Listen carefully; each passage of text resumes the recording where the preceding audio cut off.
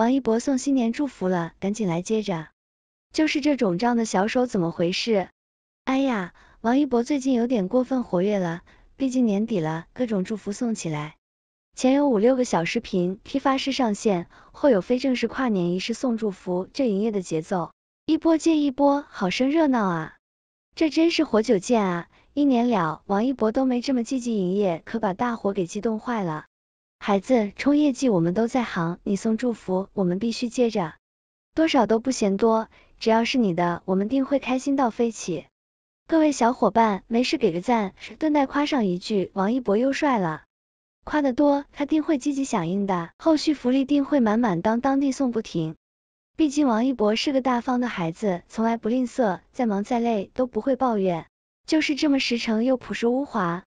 这次王一博问大家，有仪式感的跨年是什么呢？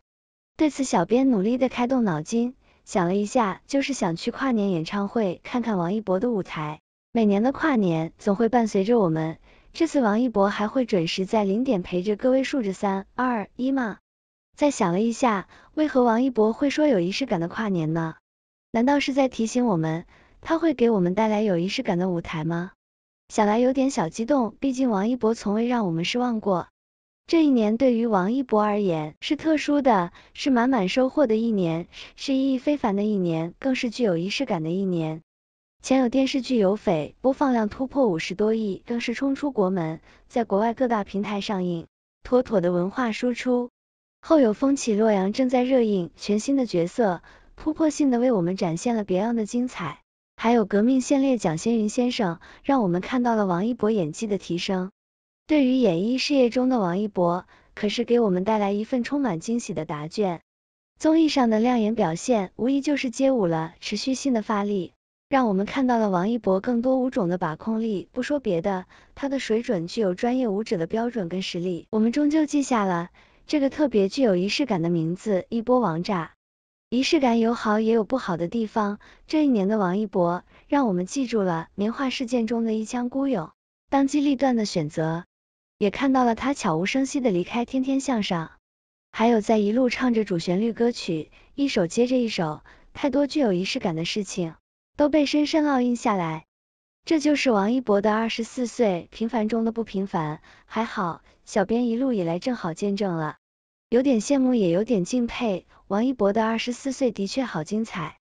最后呢，那必须说一下，王一博你那红肿的小手是不是冻伤了，更像小猪蹄了？估计是去玩雪了吧。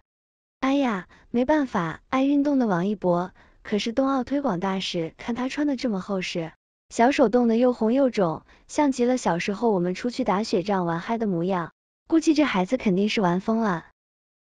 还有提醒一下，王一博可是很讲究仪式感的一个人，新歌念4即将上线，舞台必然在跨年上演，这份仪式感值得期待哦。王一博无疑是内娱年底最忙的一个，新歌、新剧、新代言持续来袭。冲业绩的王一博，每年的年终汇报演出必然是放出新歌，是的，这次新歌念4。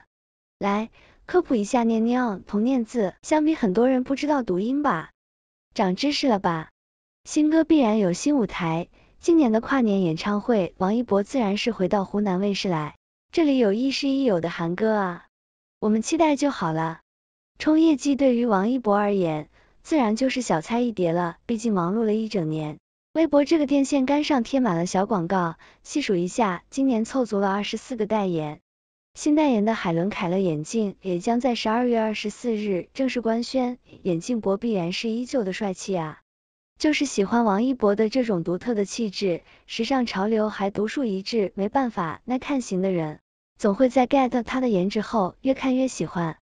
冲业绩的王一博从来都是随性而洒脱的，自己敷衍的发了5、6个重复性极强的小视频后，小编着实感动啊，孩子你是嫉妒小百里比你招人爱呢，还是感觉批发式录制好玩？总之呢，你的心思我们也懒得猜，随手给你一个赞，敷衍式的夸你一句，这就完事了。毕竟孩子大了，脑回路总是有点成熟中夹带私货，还想当个宝宝撒个娇，我们都懂。完成了任务就要辛苦忙工作啊，毕竟年底了，各种代言广告拍不停，各种物料要更新，各种欠下的见面会呢也要忙着去补，还要排练新舞台，王一博的一年何时休息过啊？无奈的是，你以为他忙成这样，低调做事，娱乐圈会让他错过每次的瓜吗？怎么可能？粉丝从未让他缺席任何的热搜，网友从未让他错过任何的瓜，内娱更是从未减少蹭他的热度。王一博，你的红有点过头，这是当下娱乐圈中粘性最强的一位，从主流喜欢粘着他，到粉丝无时无刻不追随，再到他的黑子们整天忙成狗一样舔着他。思来想去，王一博你红了真好，你红了也是真累啊。看了一下，最近塌房一片片，各种的乌烟瘴气下，总让人感叹，这个社会的价值观到底怎么了？甩锅的方式五花八门，勇于承担责任的更是少之又少。还好，我们可以从王一博这里得到一些慰藉，新剧风起洛阳步入尾声，幕后的主使即将浮出水面，各种猜测也将迎来结果。百里弘毅的成长线路，着实让我们看到了社会的炎凉世态，从阿爷的突然离开，他束手无策，到柳湘的匆匆下线，再到与宋郎的对弈中，他情绪的爆发，木石之心的崩裂，入世后的撕心裂肺，都被王一博很细腻的表达了出来。虽然开播就背负各种的热议，王一博的后劲跟演绎中带有自己的思考跟逻辑性，他在成长，也在稳稳的把控角色，这是一个年轻演员的表达能力，无论好还是不好，都会成就更好的他。最后呢，王一博的热度从未停止过，每当好事来临，必然伴随着各种的蹭热度的瓜，我们就当个热闹，看一下就好，毕竟这个圈里，总有一个热锅在温暖着别人。继续风起洛阳追百里弘毅，还有新歌、新代言可以关注哦。大概是因为王一博的一众粉丝中，妈粉占了大多数，于是，在王一博所饰演的百里弘毅身上，粉丝们也是开启了疼儿子模式，对于百里弘毅，那也是像看王一博本人一样的喜爱着。这不仅仅是因为这是王一博演出来的，而是在剧中，百里弘毅真的像个小可怜儿，太招人疼了。没有了百里家的前任家主，也就是一心庇护他的阿爷，真的是任何人都能对百里弘毅指手画脚。偏偏小百里不怎么能表达木石之心的他，不在乎那些身外之物与言语攻击，只能默默承受，徒留一众妈粉心疼了。父亲刚去世，家族众人就急着来分家产，对俗事毫不关心的百里弘毅，轻轻松松的就交出了家主之位，甚至在与柳七娘的对话中，也是能随便将财产给出的，因为他的不在意，反而惹来了一众粉丝们的心疼，纷纷表示，傻儿子，你把这些给出去了，你吃什么喝什么啊？在探案三人小分队中，百里弘毅的感情线真的是最多的，因为柳七娘在一部分人眼里是甜，但在一部分眼中就是做了。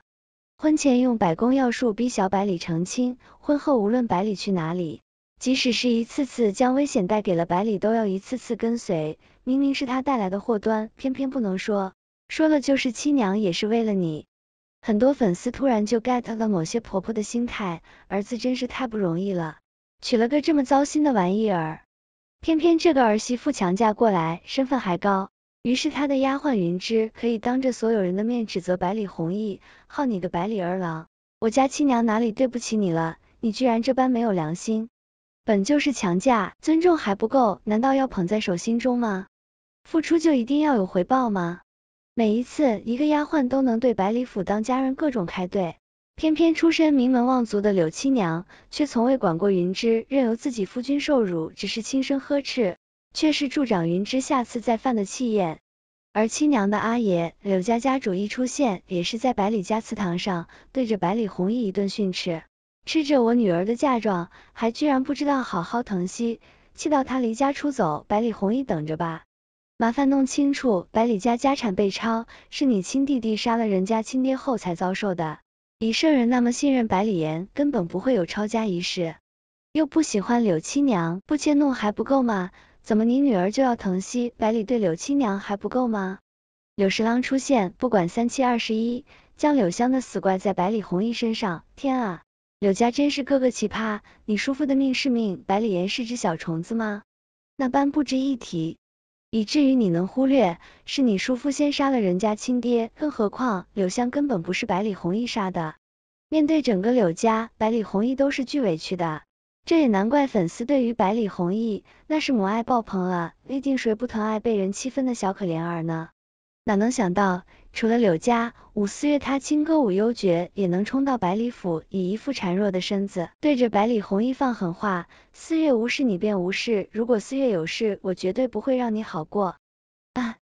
果然是没人护着就不行啊，这要是工部尚书百里岩还活着，武幽绝是怎么也不可能直接带人浩浩荡荡的闯进来的，也更不会被人指着鼻子骂啊。剧中的百里弘毅性格，那真是人畜无害啊，可以说是谁都能骂他，谁都能说他，而他只是活在自己的一方小世界中，却是被迫成长，接受一切事物。可以说，剧中百里弘毅与现实王一博也是极为相似的，同样的被人言语攻击。王一博尚且能以无感回应，但剧中的百里弘毅却是只能默默忍受。一番共情之下，百里弘毅与王一博似乎又一次重叠了，也难怪看到百里弘毅的遭遇，更多的观众是心疼了。